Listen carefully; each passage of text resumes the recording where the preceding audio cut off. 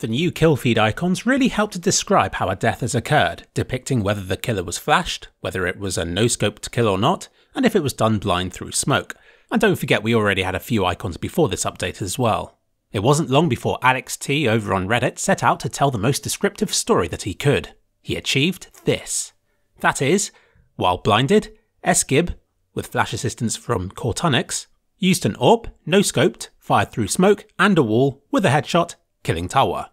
That's a long message, but there's a way of making it even longer, but not officially. In deathmatch mode, you dominate another player by killing them 4 times in a row, and this adds yet another icon.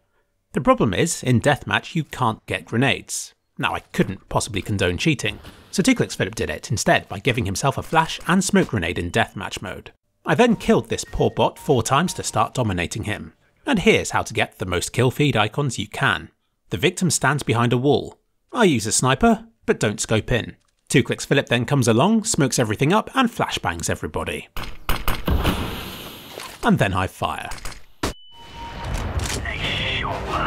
The tragedy of this is that the person achieving this kill feed will never see the kill, but other players on the server might. And it'll be a nice surprise once the flash has subsided to see this in the top right corner of your screen. Dominating while blinded, 3clicksphilip with flash assistance from 2clicksphilip used an AWP, no-scoped, fired through smoke and a wall with a headshot killing bot Tony.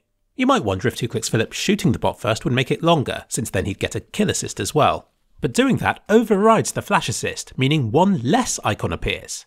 Valve please fix. And maybe the order of this kill feed could be rearranged to tell a more coherent story. But I do like how the bullets all line up. So that's the longest kill feed possible. For now. It's Big Bad over on Reddit suggested a jump shot symbol. And I propose a 360-degree icon so CSGO can finally have a 360 no-scope jumping kill. Like the one achieved by Stewie2K at the beginning of this year. And if you'd like to thank Tawa for his sacrifice, you can check out his YouTube channel just here. Have fun!